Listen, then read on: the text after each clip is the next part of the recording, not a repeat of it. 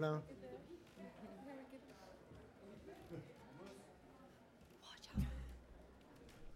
Tu vas être là. Okay.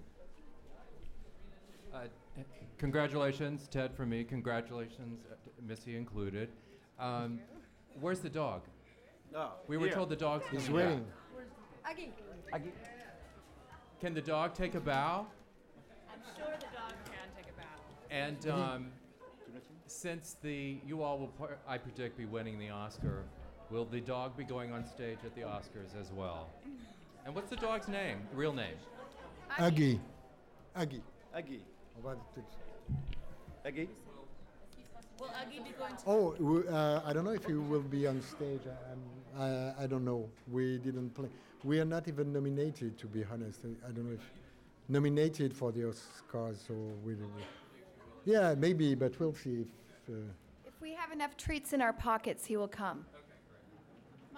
Michelle, this film was such a gamble being silent. Can you talk about what you thought its prospects were here, and can you talk about working with the Weinsteins on marketing it in America? Well, your expectations are changing when the Weinstein enter in the game.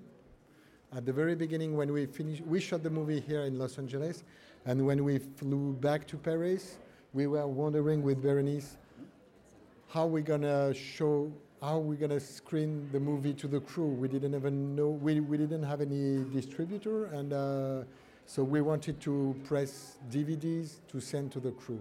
And then we finished the movie, and then came Harvey Weinstein before Cannes, and things changed. But we would never expect something like this, or something like this, actually.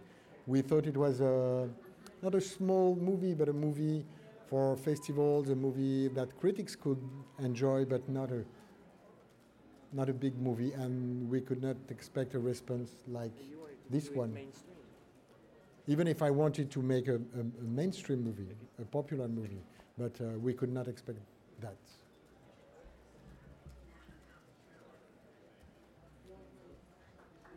Ok, c'est un peu fini. Thank you. Thank you. C'était sympa.